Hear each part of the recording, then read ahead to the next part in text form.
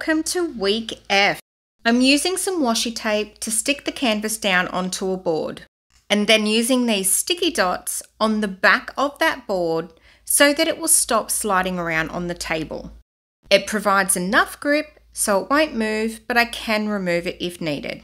See, no movement. On my palette, I have black, midnight blue, burnt umber light, white, cadmium orange, and naphtha pink. I'm using a combination of the white, pink, and orange to base coat the flamingo. I'm mainly paying attention to the light areas and the medium tone areas at this stage, but I am also adding a little bit of texture where the wing feathers and tail feathers will be.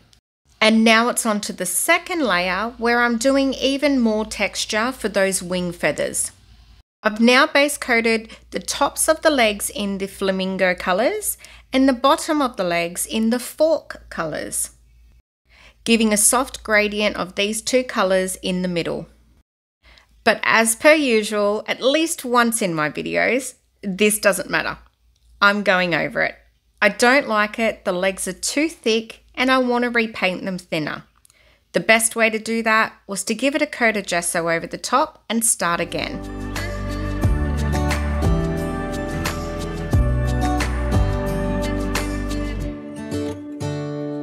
With the basic fork leg shape all done, it's on to the third layer of the flamingo. Adding a little bit of that brown into the orange and pink mix for some of the lightest shadows. I wanted to do the shadows in a few different stages. Some more browny, softer, warmer shadows, and then going in with the darker shadows last. But for now, it's on to some more feather details because these will be laying over the top of the shadows. And by doing multiple layers like this, it really does give a lot of 3D dimension to the bird's feathers. And now it's on to layer 3 or 4, I don't know, I forget. Here I'm adding a lot of finer details in lighter colours and then adding an orange glaze over the top to really brighten up those tiny details. Some more of that softer shadow colour, and then some details on the fork legs. I wanted to do the highlights in a bright white, but I ended up doing a glaze over the top because it kind of reminded me of skeleton legs, and it wasn't really the look I was going for. With that all done, it's time to move on to the beak, and they have such a uniquely shaped beak. It's big, it's bulky, and it has a really weird curve to it. But that just makes it fun to paint. On to the second F word today, and that's the funnel. Our flamingo has a funnel on top of his head. Because why not? Another funny thing our flamingo has is a flying fish. For those of you who have been around on my channel for a little while might recognize this flying fish. From my painting, It's All a Bit Cuckoo. I'm just going to do a few little more touch-ups on the flamingo. I know it's pretty much finished, but I just want to add a few highlights to a couple of these feathers. I kind of feel like they're getting a bit lost. And then I'll go back to the fish.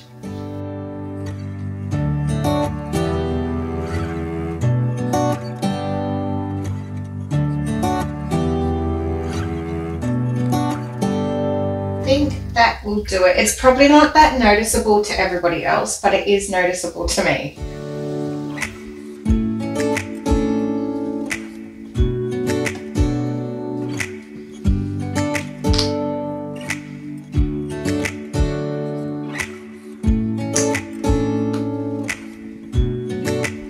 Okay, for the fish, I'm going to be adding a lot of yellow and white for the highlights instead of just plain white. For the shadows, I'm going to mix a little bit of red with the orange and then a little bit of Van Dyke brown.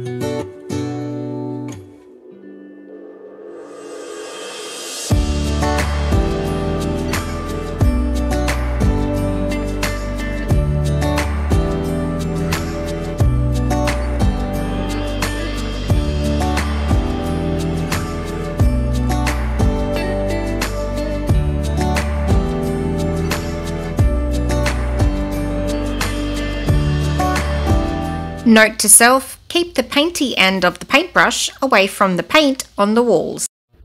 Now that I've done most of the fish, I'm going to go over with the yellow glaze and just brighten the whole thing up.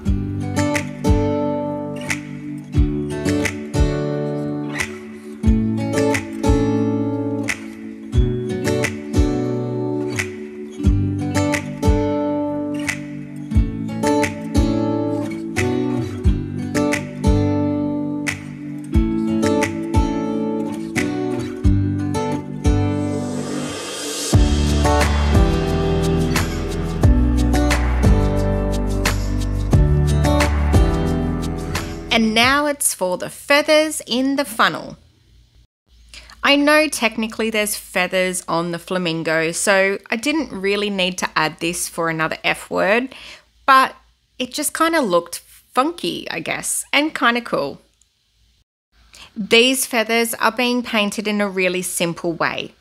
I'm painting the edges and slightly into the middle with the darker colour, and then using a lightened version of that colour to flick outwards from the centre and kind of give it a soft wispy look.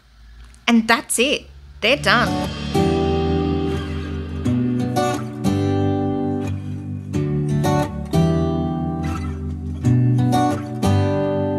The next F word is a effing Frangipani. I'm saying it like this because I had a fair bit of trouble with these. I don't know why, they're so simple. But before I get into that, I'll talk you through the process of the fan.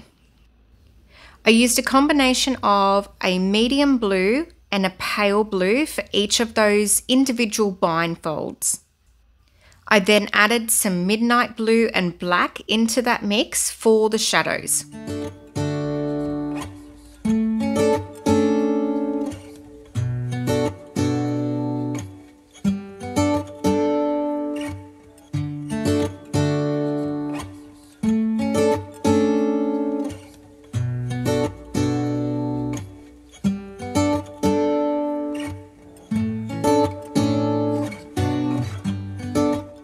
Back to the Frangipanis, and I think this is actually where I went wrong. I started adding in some grey tones, and not only was it too much of a grey tone, but I also added in a couple of petals somewhere amongst the mixed. I don't even know where. You see, each Frangipani has 5 petals, but somehow I've got an extra one hiding out behind 2 of the Frangipanis. I thought I'd just keep working with it and maybe they can tie in as Frangipanis hiding behind the other Frangipanis. But it didn't work, so I go on to the F on the funnel because I seem to always forget to put the letter in each of my paintings until the very last minute. I thought of it then, so I thought, let's do it now before I forget the F. I keep working on the Frangipanis, going back to putting a white glaze over the top of the grey, then realising that doesn't look good, putting some more grey in, and then softening back off with a white glaze again. At this point, I don't even know how I'm going to save it, so I add in a few shadows. Shadows help, don't they? Shadows can hide things. Nope, not this time. So when in doubt, stick a flower on it. But we already have flowers, so this case, I'm putting some random leaves everywhere. Let's hide those mistakes, help the flowers pop out, and hope that it looks a little bit better in the end. I'd done a base coat on the leaves using the same green from the funnel, just to lay the paint down, and I already had it on my palette and didn't want to waste it. For the top coat, I'm using chromium oxide green, and then adding a little bit of white and yellow to that mix for the veins and the highlights on the leaves. Yep, I think the leaves saved it, and no one would ever know that there was extra petals under there. Unless you're watching this video. Moving on, let's do the first scarf, the last F word in this painting. I base coated the first scarf in burnt umber light, added a little bit of white and a touch of black to the mix for the first layer of fur strokes. I'm using my filbert brush for this. For the second coat of the individual fur strokes, I'm using Titan Buff. with no other colours added.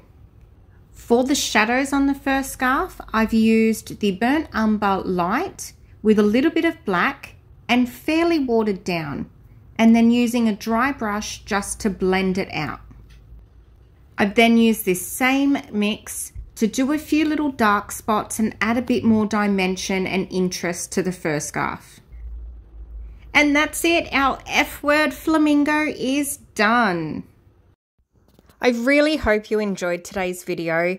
If you did, please hit that like button and the subscribe button, and don't forget that notification bell. That way you'll get notified every time I upload a new video. That's it for today's video. I will see you in the next one. Bye.